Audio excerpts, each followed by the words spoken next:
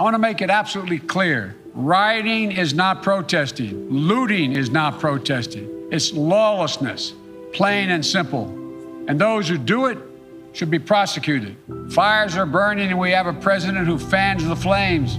He can't stop the violence because for years he's fomented it. But his failure to call on his own supporters to stop acting as an armed militia in this country shows how weak he is.